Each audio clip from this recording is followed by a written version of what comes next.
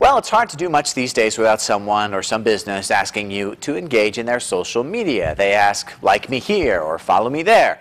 It's part of social change.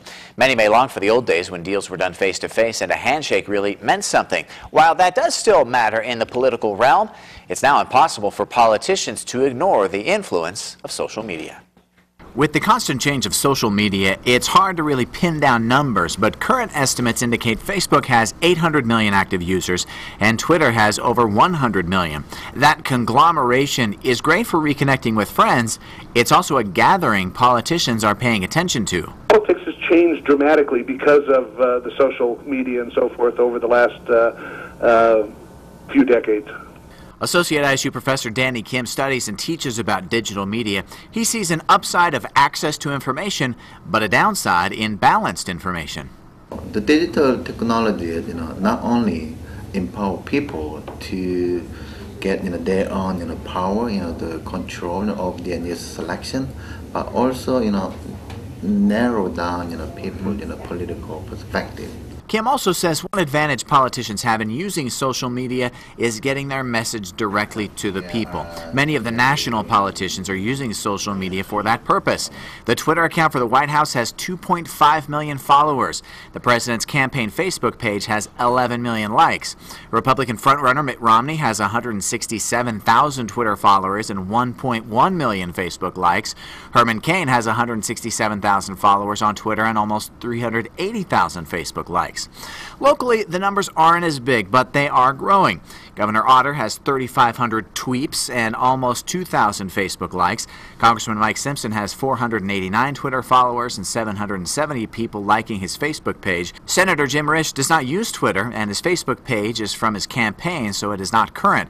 Senator Crapo doesn't use Twitter, but he has over 2,500 likes on Facebook. Idaho's two senators and Congressman Simpson all have active web pages. Senator Crapo and Congressman Simpson have even won awards for their sites. They all use YouTube to get out messages and television appearances. With more and more people utilizing the web as their primary source of information, it's vital that their elected officials maintain websites that provide reliable resources for constituents to be engaged and informed. You have to use all of those different types of methods of getting a hold of your constituents and getting input from your constituents in order to be effectively communicating with them. While the best information coming from these politicians is still on their own sites, Simpson is using Twitter to direct people to some of his appearances, statements, or even announcing teletown hall meetings. The governor uses his Twitter to talk about his public appearances. Superintendent Tom Luna uses his Twitter account to talk about appearances and policies. While local politicians are not using social media to its full effect yet, they all say to look for shifts in that direction.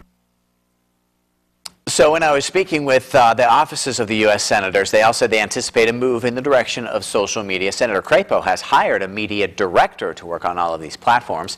Senator Risch says he has instructed his staff to look into Facebook and other avenues so he can get feedback and explain legislation. Incidentally, KPVI News 6 has Facebook and Twitter accounts where we let you know about some fun events, also breaking news. All of our anchors and reporters also have a presence on Facebook, and many are on Twitter. And so to bring this all around about how we started, about everyone asking you to follow them or like them, you can follow me on Twitter. I am at Todd Blackington. All right.